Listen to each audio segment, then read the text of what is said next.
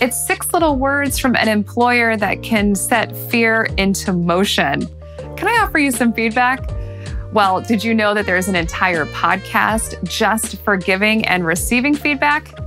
On today's episode of Evergreen Spotlight, we get to speak with Sara Ismail-Beigi Bartlett, a consultant and coach in leadership development. We'll find some of her top tips when it comes to feedback. Let's dive in. Welcome to the conversation, Sara. I'm so excited to be here. Yay, we're so excited to have you. Okay, so I want to know, what do you hear when you hear the phrase, can I offer you some feedback?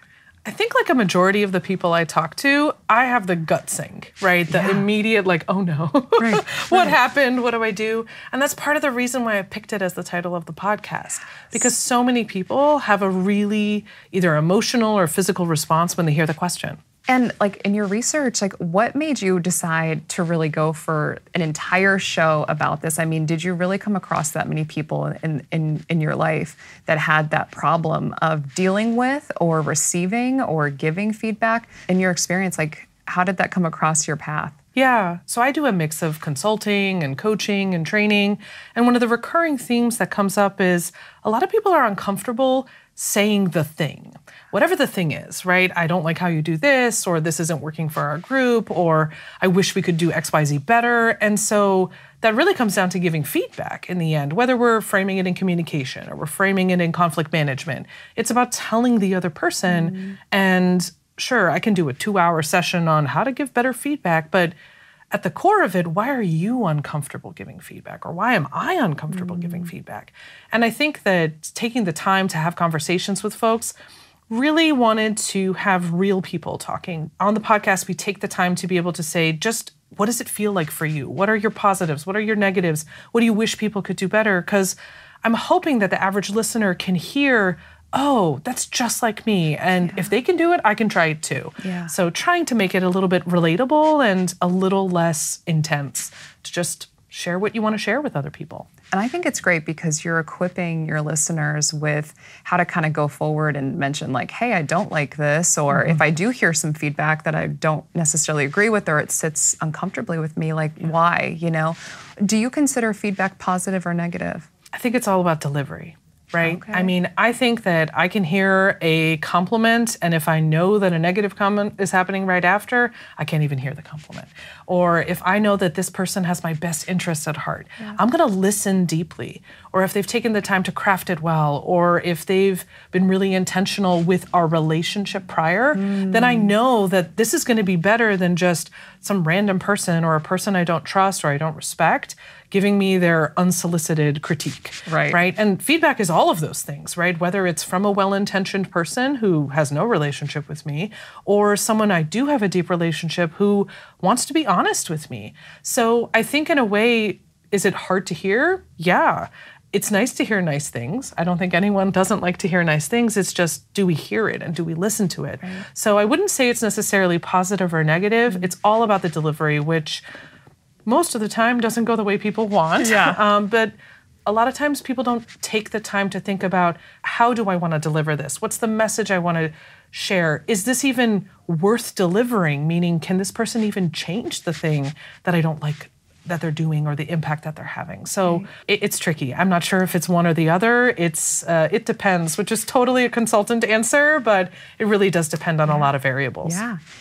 Sara, with that, you know, is there a script or a template that maybe we can follow of how to begin giving feedback and how to end it and what to put in the middle so that it is really well received? There's definitely some frameworks that you can follow for the actual delivery of the feedback, but I want to rewind before we even get to the conversation, right? As you're prepping for, should I even give the feedback, right? That's even before you're in the conversation with the person.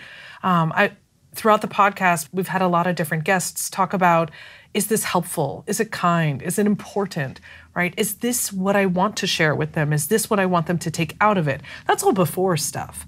Before I even get to the conversation. Now, if I've taken the time to clearly think about the purpose of the conversation, why I want to have it with this person, what's the intent or the impact that I'm looking for in the end, okay, Fine, you've arrived to the actual conversation. I'd ask you to think about, okay, what's my relationship with this person? Do I know anything about the best time of day to do it or the best setting to do it in? Do I know how do they prefer to receive feedback? So I'm someone, I love to get it in written form first and then a meeting the next day.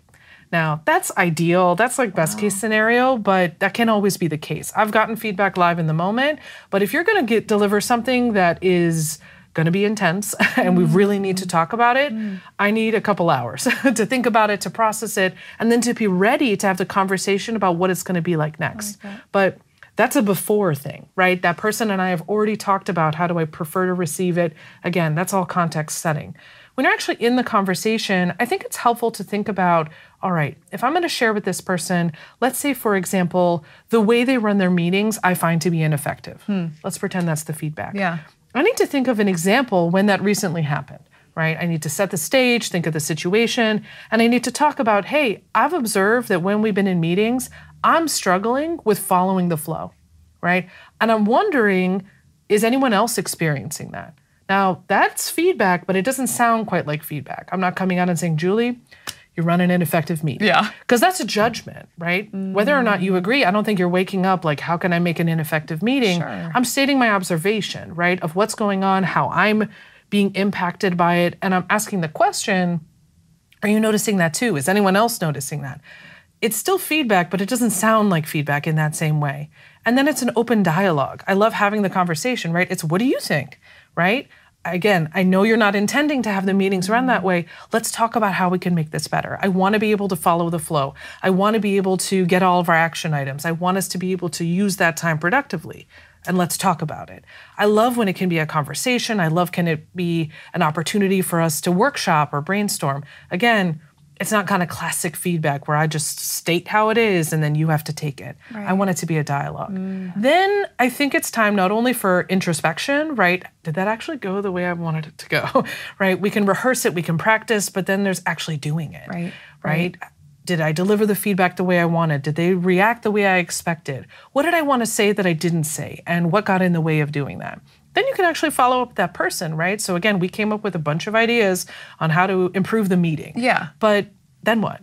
Does the next meeting actually change, right? It's one thing to have the conversation. It's another thing to actually implement the improvement. And so the next time we have the meeting, we need to be ready ahead of time. Okay, here's what I'm going to do different. Here's what you're going to do different.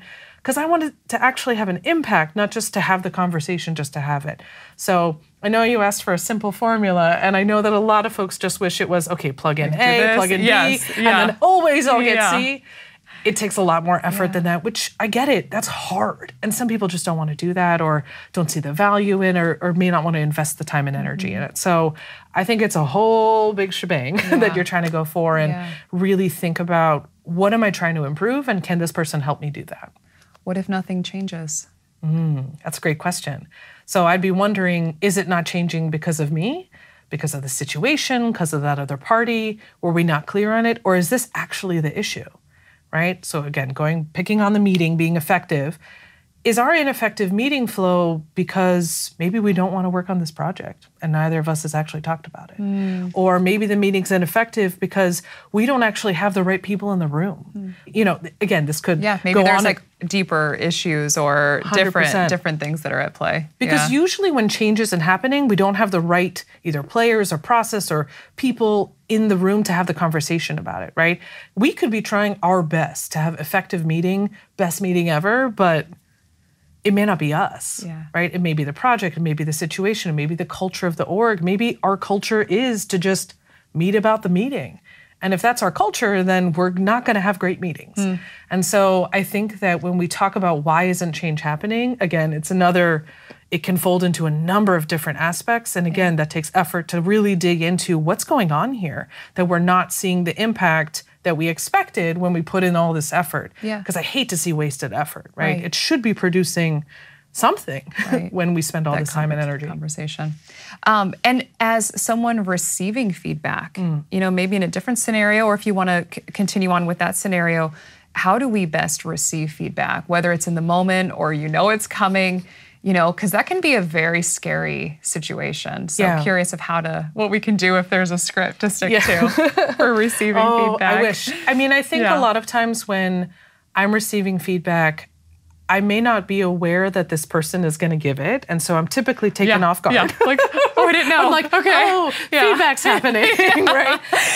But in the moment that I sense, this person is trying to tell me something. Sure. So I try to step back and really give them the space to do it, because it doesn't help if I start reacting as they're talking. Now, maybe that's me. I want to make the other person comfortable, but I want to hear the thing that they're saying, whether or not they're delivering it well, whether or not it's coming out with the perfect sentences. But I want to step back and be like, okay, this person took a risk. This person made an effort. What are they trying to tell me? And can I ask probing questions? Can I dig into it a little bit? Can I ask questions without sounding defensive? Sure. And really want to explore a little bit more about, okay, tell me more about that. What else is the impact? How else have you seen that? Again, I enthusiastically want to know more, but I have to first step back to try to figure out what's happening. And then I can step in and be like, okay, let's do this together. Help me understand. What do you see? What do others see? Because I want to get all the information they have. I'm a really curious person. And so if they're sharing something I don't know, I want to know about it. I think when you're receiving, you have to be open to the idea of receiving it. Now, sometimes you can tell that the feedback you're about to receive is not great. It's not going to be helpful. It's not coming from a great person. I want it to stop immediately. Right. Yeah. And in that moment, it's just, okay, thank you for sharing that. Yeah. Right. And on to the next thing. Yeah. Right? I can respectfully receive it at the door, but I don't have to take it in. Nice. Right? Yeah. I can receive it. Thank you for presenting me with this fruitcake. I shall place it on the counter and leave. And leave it. Right. Yeah, you don't necessarily have to apologize or even, say like, yes, that is the truth of what happened. You can really just... But I can acknowledge it. I can validate that they shared it, right. but that doesn't mean I have to internalize take it it and hold on to it forever. I think some people are like, but they shared something and I didn't agree with it and it was wrong. I was like, why are you holding on to it? Yeah. If you don't agree with it, let it go. Like, let's talk about maybe why you're uncomfortable with it, but like, if you don't agree with it, it doesn't resonate, they didn't articulate it clearly, you can either decide to go back and learn more or just let it be and see what else you want to gain from it. So I love it. Such good advice. Yeah. Well, let's talk a little bit about the show and your guests and also the process behind the show.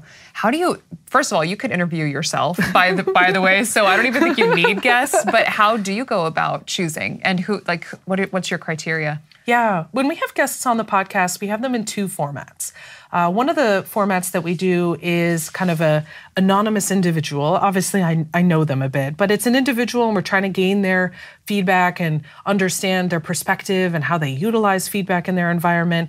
Those are folks that, as of right now, they've all been in my network. They're professionals who are exceptional in their field, typically have about 15 to 20 years of experience and really know their stuff. But I think one of the themes that you see as you hear those individual episodes is there's a lot of commonality, whether we're talking to an electrical engineer or a nonprofit director or an educational consultant, like they all have similar experiences around feedback.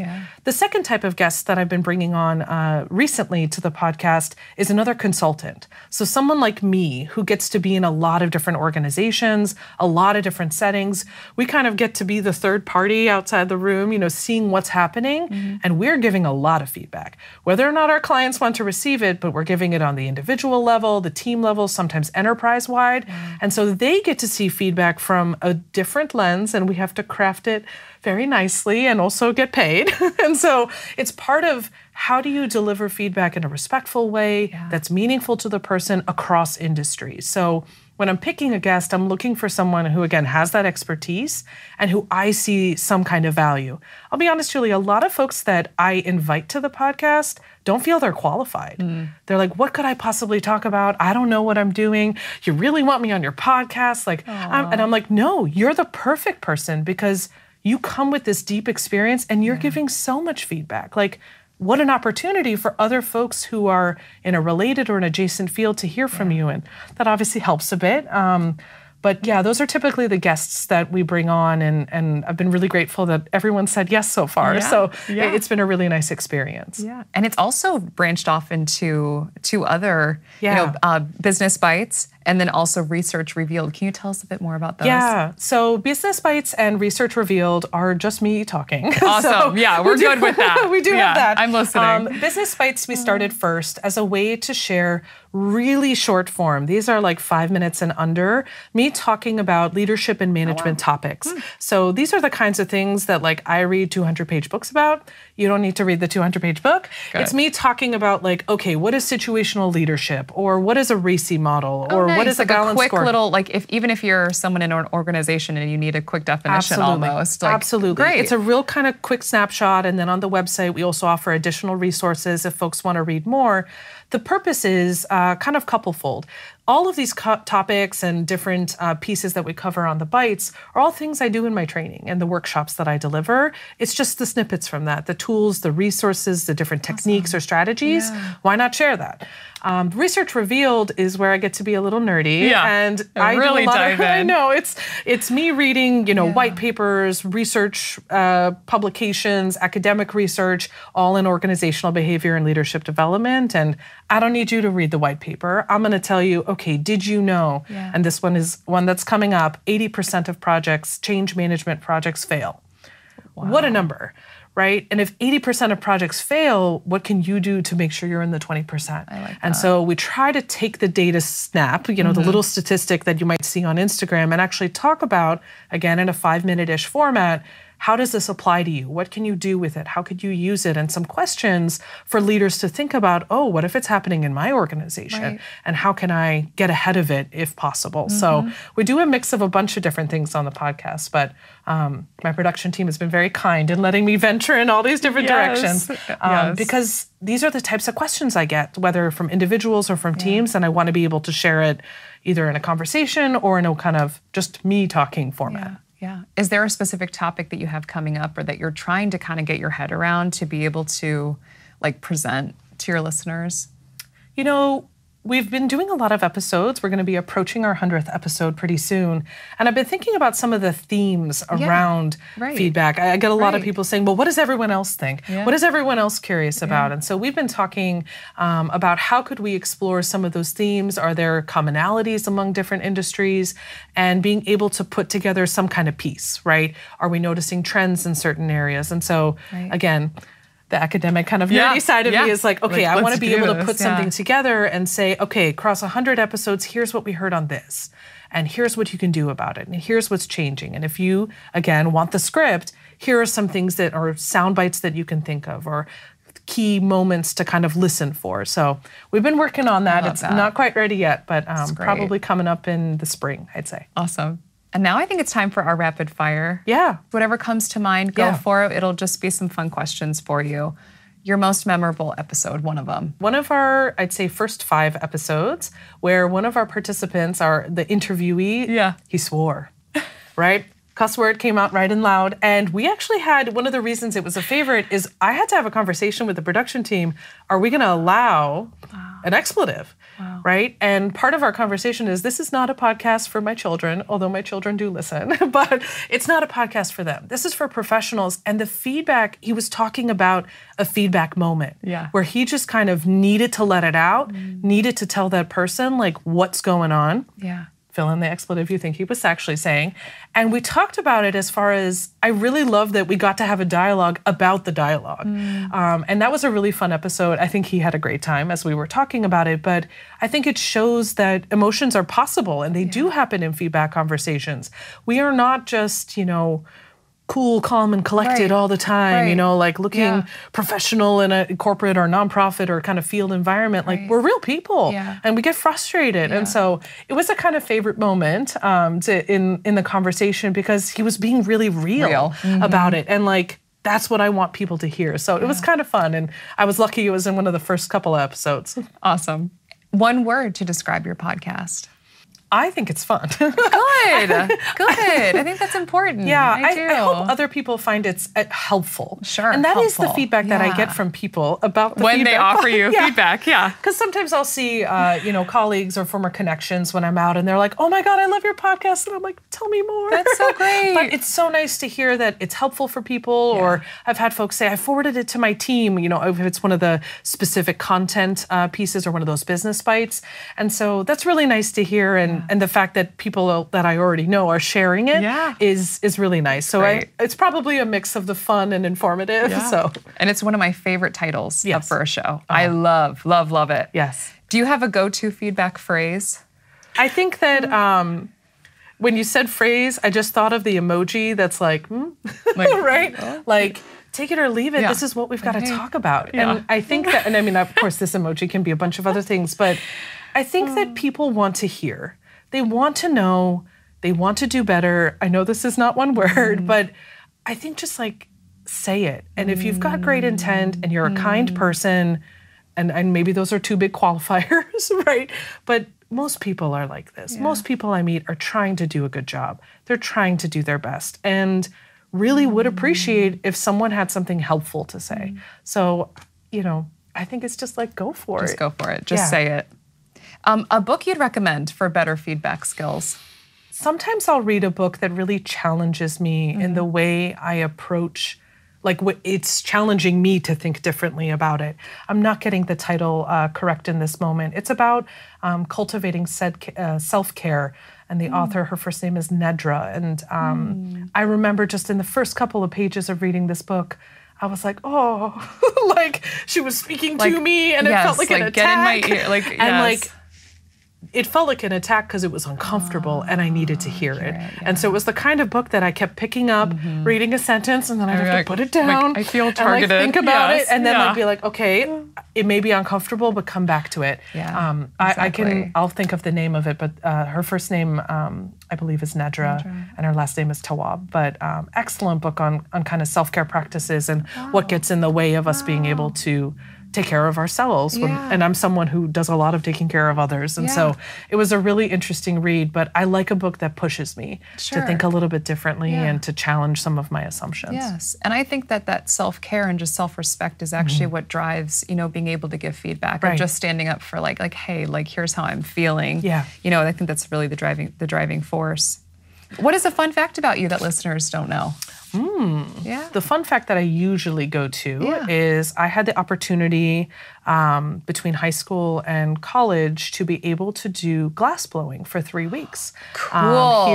Here in Cleveland in our kind of Asiatown Industrial Center. And it was a really interesting experience. It was like kind of peak-ish summer, and so it was very hot. But with glassblowing, the furnace is hotter. And so you have to wear long sleeves and you have to protect yourself. And it's a heavy pipe that you're using and just like a very different kind of activity. And glass is something that always just is interesting. In its liquid form, it's very heavy, it's very fast.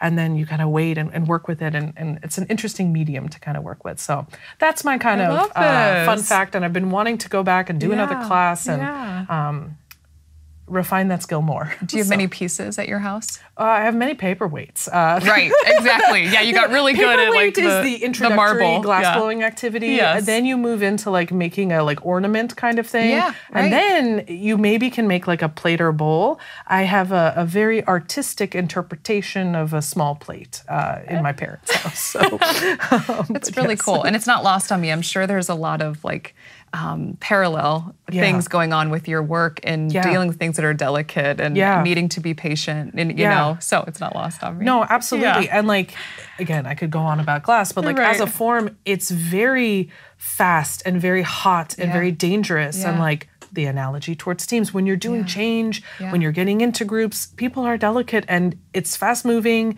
and you can get burned very easily if you're not careful. And like thinking about teams and how they operate, and you can't control any of it, right? I can keep spinning the pipe that like the hot molten glass is on, but I can't necessarily do everything I want. And even the experts, if you watch ever like Corning has demonstrations of, experts doing their craft, even then the piece can just fall and then shatter and you can't put it back together. You have to put it back in the oven, refire, you know, and really do the whole thing all over again. And so, so good. Again, endless metaphors. I'm So sure good. art as a medium in general, Yeah. you could kind of draw a lot of parallels. Yeah, absolutely. Well, I know I'm going to be rewinding this, so just to get all of the different tips and the advice that you shared, Sara. So thank you so much. And to our listeners, if you want to do the same, where you're rewinding and playing again all of those tips, you can find us on evergreenpodcast.com and search Sara's podcast. Can I offer you some feedback? And hopefully you won't shudder as much when you hear that phrase. We'll see you next time.